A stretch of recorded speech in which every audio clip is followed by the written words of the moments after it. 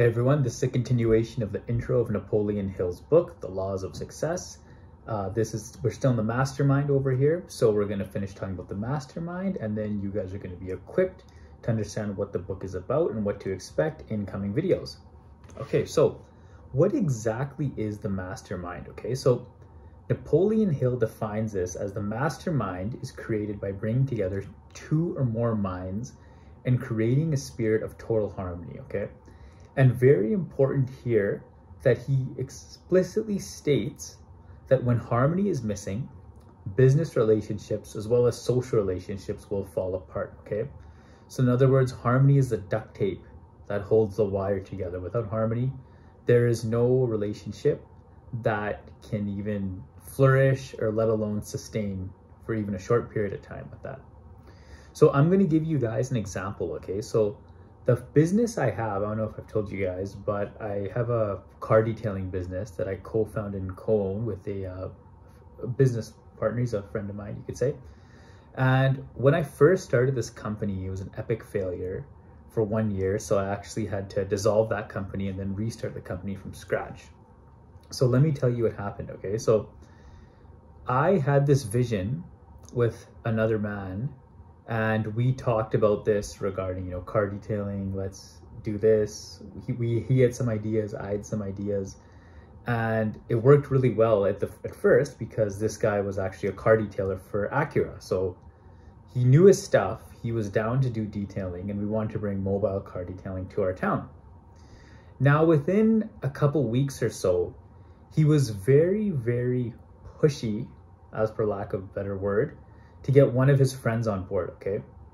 So when I inquired more about the friend, he wouldn't take no for an answer of getting him involved. He said, this guy's, an expert in finance. He goes to my school. He's such a cool guy. He's part of, numerous business clubs. He really knows his stuff. And I meet the guy, and presentation was completely off, okay? I'm talking like 400 pounds, no personal hygiene, smoke, drank, gambled. He was an absolute waste of a human, but we'll get to that later on how profiling and looks really play into increasing or decreasing one's quality of life. Okay, but that's not part of the video. So he bought this man on board, and then within the first day, my gut reaction, I didn't like him. And to be honest with you, I still don't know why he bought him on board. But within a week or so of bringing him on board, the whole company went to shits.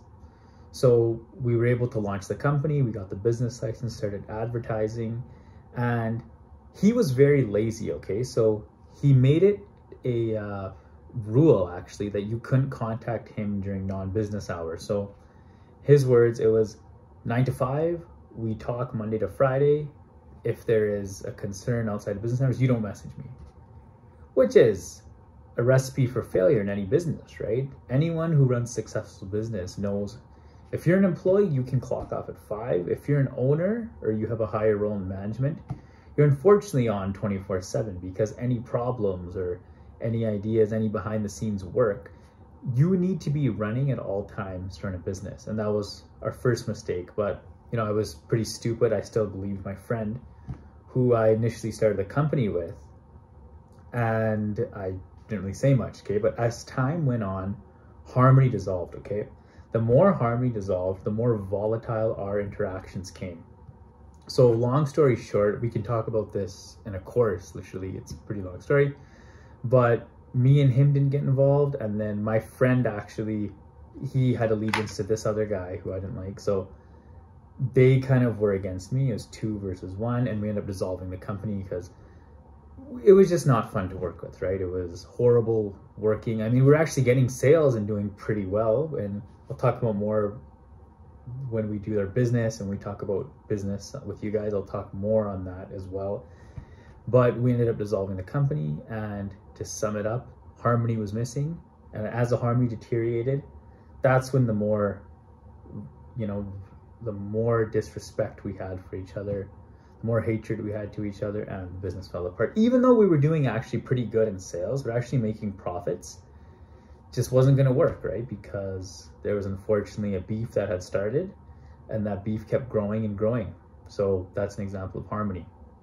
What's the definition of harmony? Okay, so a situation in which people are peaceful and agree with each other or when things seem right and suitable together, okay? So if you have, you know, a group of even 100 people, and yeah, they work well together, they're doing a club, and you get one jackass in there, he has the ability to disrupt the mechanisms and dynamics of the whole group. He can actually even make it dysfunctional. Now, the only reason why is because he pollutes the harmony, he reduces the amount of harmony and the quality of harmony, and then with the decline of harmony, that becomes a failure of a social or business relationship. So just remember that moving forward, okay? I want to really hammer that on you guys. Hill also says power and success are practically synonymous terms. That's pretty self-explanatory. I mean, I can get into it a little bit, but power and success, essentially it makes sense, right? The more successful you are, the more powerful you are. The more powerful you are, the more successful you are. We're going to talk about that a lot in depth. Now, Hill states something very interesting. So he outlines the qualities that's needed for success, and he gives you examples of people who are considered successful and people who are not, okay? So the interesting thing is that he says if you score 0 on any of these things, that's enough to be a failure. However, there's one quality where everyone needs to have 100% on, and that's definitive chief aim, okay? If you watch any business lecture and you read any business book, any business podcast you listen to, they're going to tell you the exact same thing. The millionaires, the multimillionaires did not give up. They knew what they want, they knew how to get it, and they would not stop until they got it. Whether it was 5 years or 25 years, they did not rest or stop till they got it, okay? So to be successful, you need 100% definitive chief aim. That might take a little bit of time to establish your definitive chief aim, but to sum it up, it's you know what you want, you know how you'll get it, and you won't stop until you'll get it, okay? So that's definitive chief aim. All successful men need 100% in that, and it makes sense, right? If you ever see someone who wants to go to medical school, you see him first year sciences, hey man, I want to go to medical school. It's like, okay, you know, best luck to you, right? And then you meet him 3 years later, oh, hey man, I actually just dropped out to business, right? It wasn't, you know, maybe he did flunk out, but his failures and everything could be chalked up to lack of chief aim, right? He maybe was saying that because his parents told him that, but that wasn't his definitive chief aim. He wasn't eating, sleeping, breathing the thought of getting into medicine, okay? So definitive chief aim, something you want, you know when you want, you know when you'll get it. I want to rehearse that to you because that's extremely important, and that's going to be required in all of your ventures moving forward. Okay, so let's actually look at this list, okay? So actionable step here, take a picture of this, a couple seconds, and just make sure you screenshot it and actually assess yourself, okay? So be real with yourself. Don't bullshit. Pause it here, screenshot it, and actually calculate your score, okay? So when I did this, I actually had a mean score of 63. I was being pretty hard on myself, but calculate your mean. And then hopefully by the end of this series, after listening to me, after reading the book, you can get your mean up, or average up by 10%, okay? So let's talk about this, all right? So definitive chief aim, we've already talked about. Everyone needs 100. And remember, it doesn't matter whether you're 0 to 100 in this right now. The most important thing is that you need 100% your definitive chief aim. If you don't have that right now, take some time to realize it, establish it, and live it. That's okay. If you don't have it right now, just make sure you do a lot of thinking and you understand what is it that you want in your life, okay? Then self-confidence. So in terms of self-confidence, right, it's how confident are you in your abilities to achieve something? By the way, I'm just going to quickly go over these in like a sentence or so because we're going to be analyzing each of these laws in depth, okay? So I'm just going to list them very, very quick.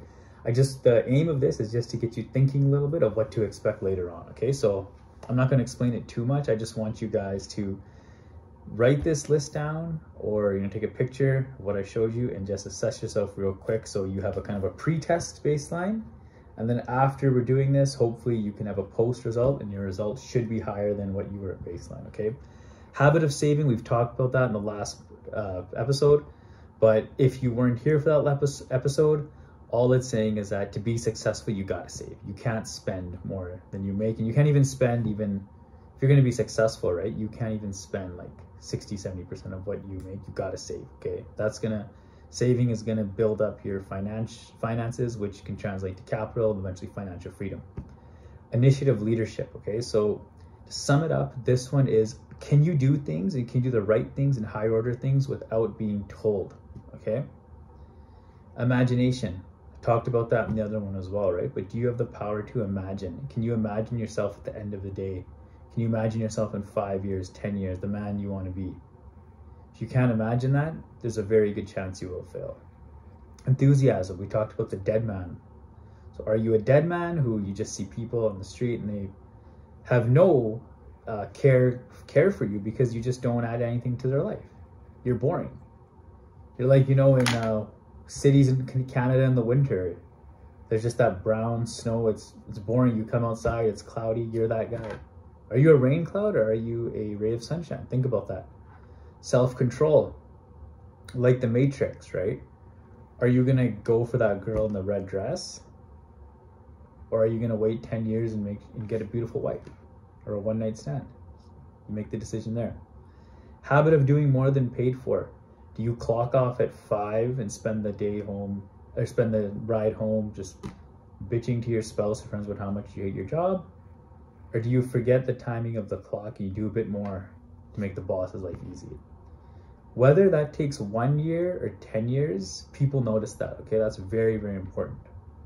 Pleasing personality. Do you hype people up, or are you a leech that just wants to make others feel bad because you're so insecure? Accurate thinking.